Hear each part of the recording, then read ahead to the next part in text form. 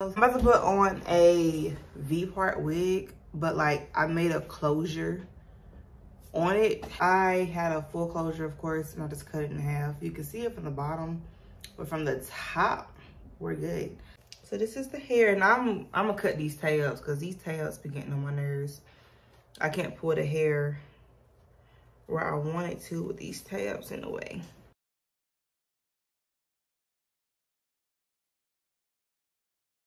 And those tabs are gone. We're so happy. All right, so in this part of the video, you do not have to use this. I'm just using it for extra hold because again, it's hot outside. So you will need any type of, you can use Got To Be if you have your own brand. I think Erica J has one. You can use that one. I'm just gonna put this on here while I talk. I just put it on the front part.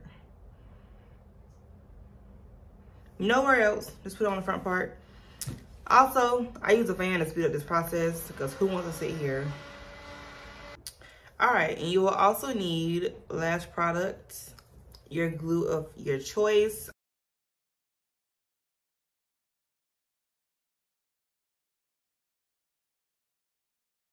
For the second layer, I do go to the back of the cap just so that it knows like, hey, we're trying to be together. Let's not separate because it might have my cap slide back but still be stuck on my head, but I want everything to like be together.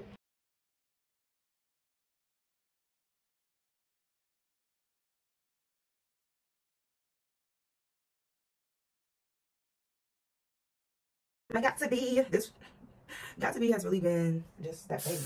I was gonna take my band. Yes, it's dirty, okay? I'll be trying to clean these things. They do not come clean. There might be a little bit of glue that comes off, but I have to do the rest of the work. So I seen a girl use this, which my hair is not completely flat ironed, y'all. I just had to do what I had to do just for now. But the flow of this hair is nice. So this is what I got. I got two of them, two for $8.99. So this is, they're razors. And I seen the girl use it, and like when she used it, she put it up against her lace and then she cut the lace. So we're gonna do that with this. So she put it here and then she just ripped it, like she pulled it up. Okay. Hold on. All right, it wasn't cinematic and I feel like that's why it wasn't showing. So I just stuck it here. And you do have to really press and then just let it tear. And then press it again here and let it tear. So I'm just gonna pull this to the side, hot comb that. And again, if you want to get it like sleek, please use a wax stick. When I tell you a wax stick will change your whole thought of an install.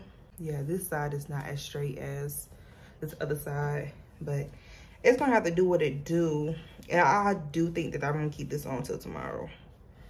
I gotta figure out what style I'm gonna do. And then I'm just gonna take some concealer to go down the middle, and I'm going to do that off camera just cause I might have to go into the bathroom. Like I have this here, but it's easier for me to just, well, actually I can't do it right here. But y'all not gonna be able to see because it's gonna be in the way. So I'm gonna do this off camera. I'm gonna also do my side baby hairs off camera.